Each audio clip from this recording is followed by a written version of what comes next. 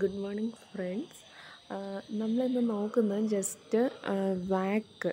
Okay, അതായത് നമ്മുടെ module 1-ൽ 1.6 ആണ് വരുന്നത്, അതായത് വാക്ക്. അപ്പോൾ എന്താണ് ഈ വാക്ക് എന്ന് വെച്ചിട്ടുണ്ടെങ്കിൽ, വാക്ക് എന്ന് പറയുമ്പോൾ തന്നെ നമുക്കറിയാം, അതായത് വിഷ്വൽ, ഓഡിറ്ററി ആൻഡ് നെസ്തെറ്റിക്. അതാണ് അതിൻ്റെ ഫുൾ ഫോം. ഓക്കെ, അപ്പോൾ നമ്മൾ എക്സാമിന് എങ്ങനെ എഴുതേണ്ടതെന്ന് വെച്ചിട്ടുണ്ടെങ്കിൽ, ആദ്യം ഈ വാക്ക് എന്ന ഒരു കോൺസെപ്റ്റ് ആരാണ് പ്രപ്പോസ് ചെയ്തത്? ഓക്കെ, അതായത് നീൽ ഫ്ലെമിംഗ്. ഓക്കെ, ഈ ടേം ഓർത്തിരിക്കുക. എന്നാണ്? 1992. സോ നമുക്ക് എങ്ങനെ പറയാൻ പറ്റും?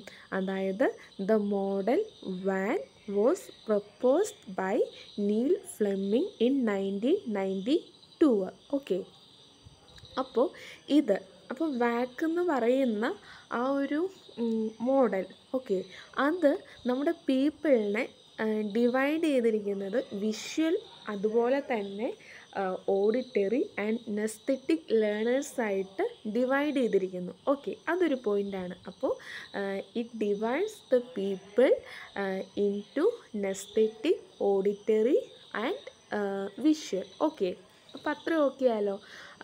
പിന്നെ നമ്മുടെ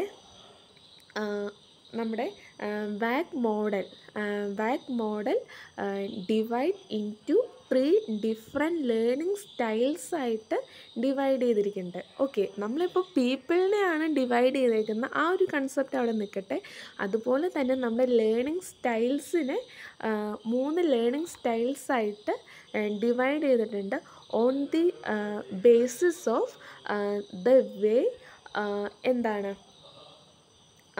the way each one receives and process the information. ഒരു വ്യക്തി ഇൻഫോർമേഷൻ റിസീവ് ചെയ്യുന്നതും അതുപോലെ തന്നെ അതെങ്ങനെയാണ് പ്രോസസ്സ് ചെയ്യുന്നത്, അതിനെ വെച്ചുകൊണ്ട് 3 ഡിസ്റ്റിങ് ലേണിംഗ് സ്റ്റൈൽസ് ഉണ്ട്, depending on how learners receives and perceives information. Okay, ഇനി അതിൽ 3 എണ്ണമാണ്. ഫസ്റ്റ് വൺ വിഷ്വൽ ലേണേഴ്സ്, അതായത് വിഷ്വൽ ലേണിംഗ് സ്റ്റൈല്. പിന്നെ വരുന്നത് ഓഡിറ്ററി ലേണിംഗ് സ്റ്റൈല്.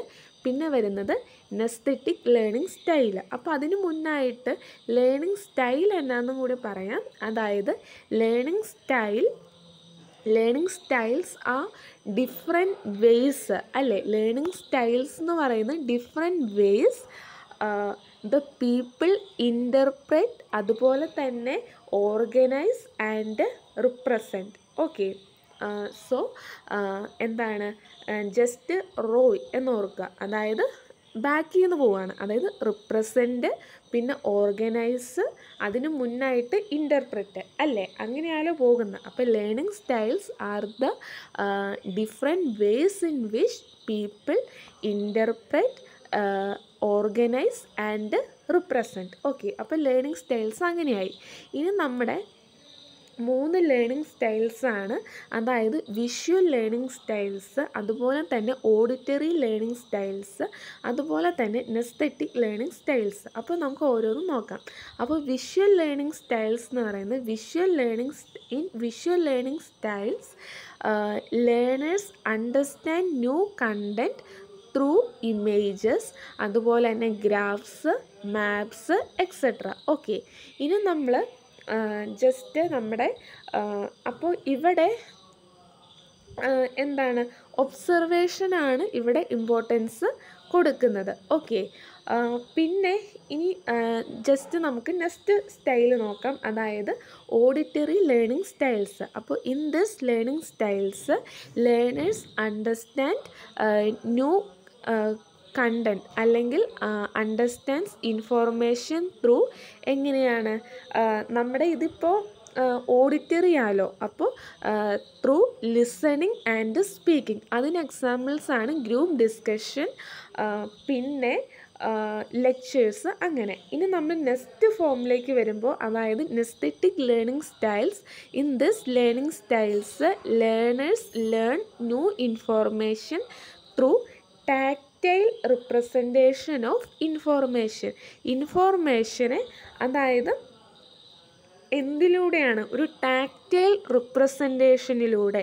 അതായത് നമ്മുടെ എന്താണ് എന്താണ് ഹാൻഡ്സ് ഓൺ ലേണിംഗ് അല്ലെങ്കിൽ അങ്ങനെ ഒരു മീനിങ് ആണ് അവിടെ വരുന്നത്. ഓക്കെ, അതായത് വിഷ്വൽ ലേണേഴ്സ് എന്ന് പറയുമ്പോൾ കണ്ടു പഠിക്കുന്നവർ, മറ്റ് കേട്ട് പഠിക്കുന്നവർ, മറ്റെന്ന് പറയുമ്പോൾ ചെയ്ത് പഠിക്കുന്നവർ, നമ്മുടെ ഹാൻഡ്സൊക്കെ ഉപയോഗിച്ച് പഠിക്കുന്നവരാണ്. അപ്പോൾ ഇത് നോർമലി ഒരു 4 മാർക്സിനായിട്ടാണ് വരാറ്, അല്ലെങ്കിൽ 2 മാർക്സ് ജസ്റ്റ് എന്താണ് വാക്ക്, അല്ലെങ്കിൽ പിന്നെ 1 മാർക്കിന് അങ്ങനെയാണ് കണ്ടിട്ടുള്ളത്. Okay, thank you.